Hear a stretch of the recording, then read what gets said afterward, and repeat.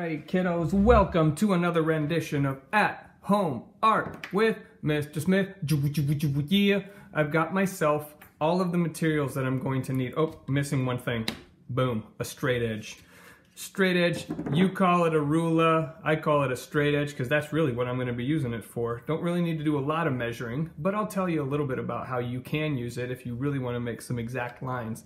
But today we are doing op art. Optical illusion art using these things. And optical illusion art is like art that kind of makes your eyes go, whoa, it looks like it's kind of moving or doing something weird. So really, in order to show you this, first, I want to give you a little introduction on what op art is. So, you know what? Let's take a look at that first. And here it is. This is what it looks like if you spell out the word op art, O-P-A-R-T. And what it really means is optical illusion art, or art that makes your eyes play tricks on you. Let me show you some examples. I know, pretty cool, right? You know, op art is made to make you think that the image might be moving in some way. It's playing tricks on your eyes.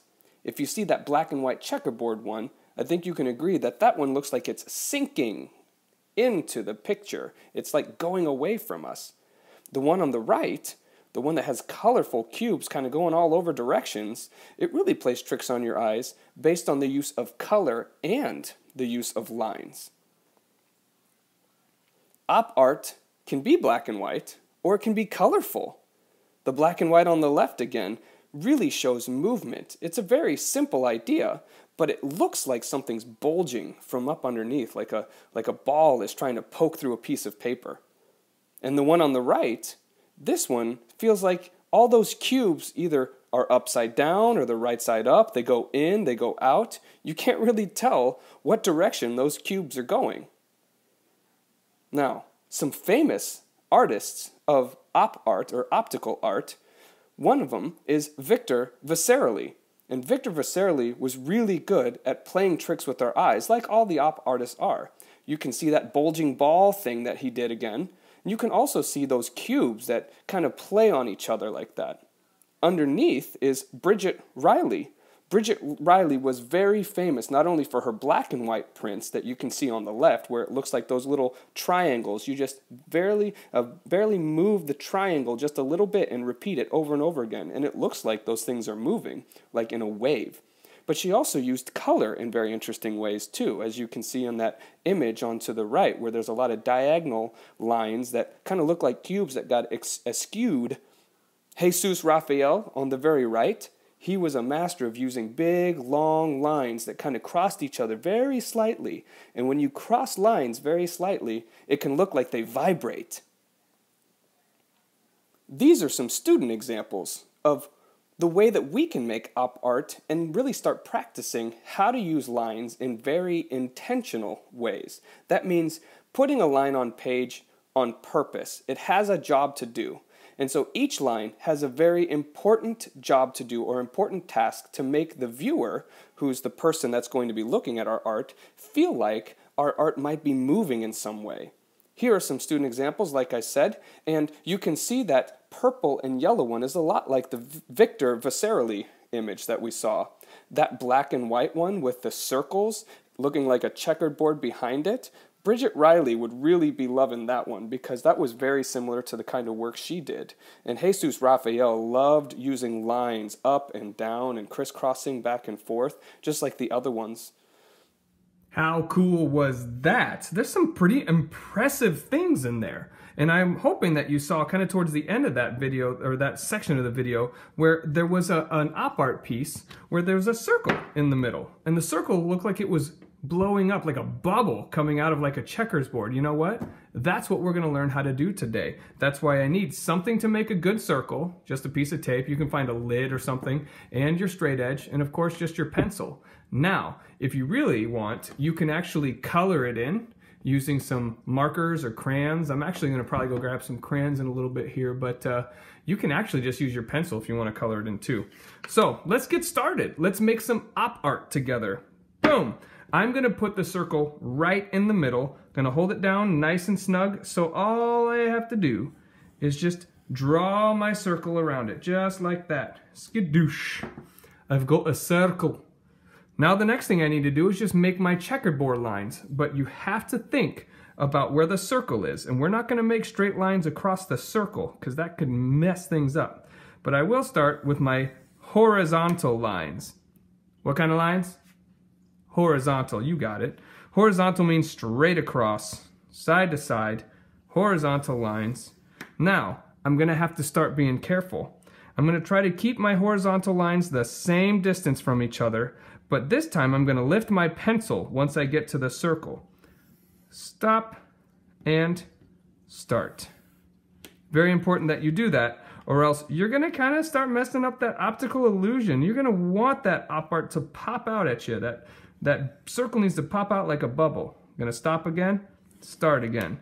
I'm going to speed up the process now so you can see what I'm doing. All right, kiddos, now what I'm going to do is just flip it over so I can keep going across, but it'll make our vertical lines. But I don't like drawing lines up and down. I actually like going across. So this is just how Mr. Smith likes to do it, but you can figure it out on your own. I'm going to speed up the process so you can see exactly how this works. All right, we are finished here. We've got the square pattern going, the little like checkerboard pattern going, and you know, honestly, you're probably looking at it go, that kind of looks cool. It looks like that circle's totally hovering over the square pattern. That's its own optical illusion in of itself. But now we've got to do something to this to make it look like it's a square. This is where we're going to bring in curved lines. Let me show you how this works. I'm going to take my pencil and I'm going to start at the very top center of this little ball here, and I'm actually going to make kind of like what would look like an eyeball, and it's got to be a slow curve, a slight curve, and it's going to look like a cat's eye. And since I'm a big nerd and I love Lord of the Rings, I actually like to say it looks like the eye of Sauron right there. Totally the eye of Sauron. Oh! But next what we're going to do is we want to keep this pattern going, but we always want to start at that top and end at the bottom. So I'm going to go like this again, and I'm going to make another line that curves down. It's almost like we're going to make like a globe. And I'm going to keep going here, and I'm going to make those lines get a little closer to each other too each time. The last one's going to be in between that. There you go. We're starting to see that curve shape now. It's no longer Sauron's eye or a cat's eye. It's now starting to look like a globe or something like a three-dimensional orb. Got to do the same with the other side. I'm going to speed it up here so you guys can see the process. All right, now I'm going to do the same thing I did by rotating the page, and there's just the same pattern again. I want to start with the cat eye thing, or the eye of Sauron, and keep moving that around. You're going to start seeing how it turns into like a checkers board. So I've got a dot here and a dot here. It's going to start there and end there. Here we go. I'm going to speed it up so you can see the process from here. All right, we're all done. Kiddos, we've got ourselves something that looks like an orb that's popping out of the page. The last thing I want to do, and this is going to take most of the time, is to just color in all of the squares, making all the squares their own pattern of color. And I'd like to do it in a checkers board pattern, where I skip every other one to give it the same color. Now you can do two colors if you want, you can just do one color if you want, but what I would recommend is maybe sticking with one color or two colors for now.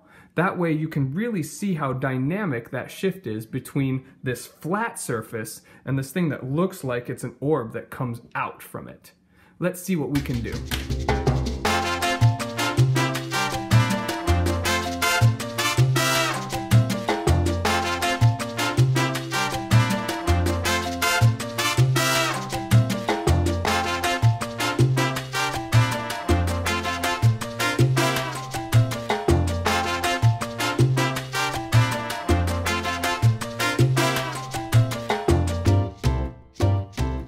Kiddos, that that is looking pretty cool. Now I'm gonna finish this up and I'll speed it up again, and I'm gonna actually go back over all of these lines with a black marker because it'll look really, really cool. And then I'm gonna actually try to do a little bit of shading and even maybe make a little bit of a shadow where that orb is, just to make it look even more 3D and give it more of that effect.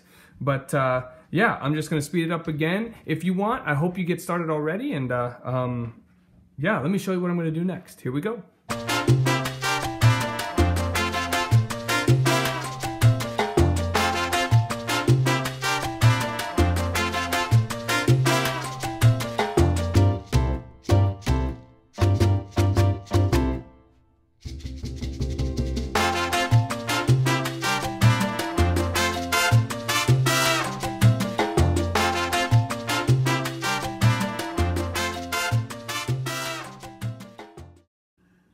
Alright, kiddos, that doesn't look too bad.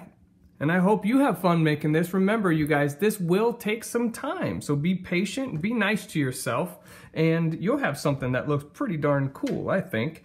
So thanks for watching, you guys. Thanks for coming in and still getting your learning on and making sure you're making your art. You guys take care, keep learning, and we'll see you next time on At Home Art with Mr. Smith.